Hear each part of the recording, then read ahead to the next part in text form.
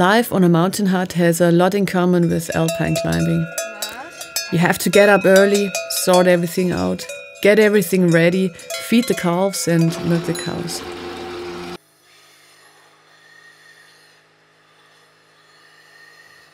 Once that's done and all my chores are finished, I sit down for breakfast and enjoy the peace and tranquility. All I can hear is the sound of the cow bells. In that moment, I'm grounded.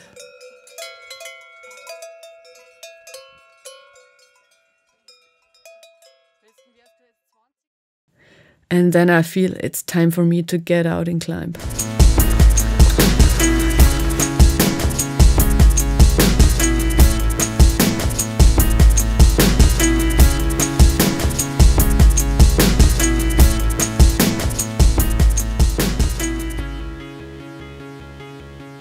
For me, climbing is really important, of course, but so is life up in the mountains.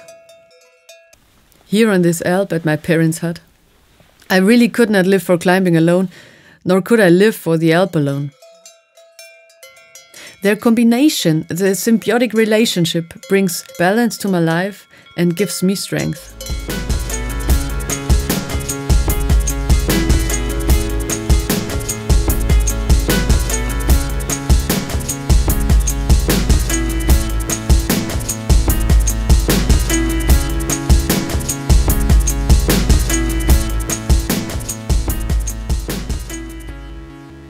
When I'm drained after a hard day's climb, I come home, back to my parents' hut, to the Alp and to the cows.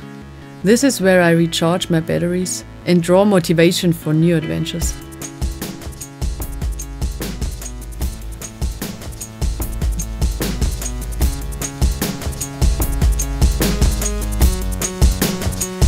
What I love about my sport is that it takes me to my limits.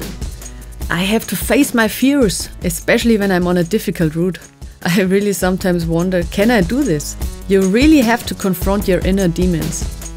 You give everything, and then finally you're standing on the summit.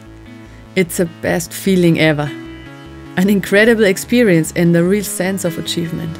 And in fact, this is what gives me life.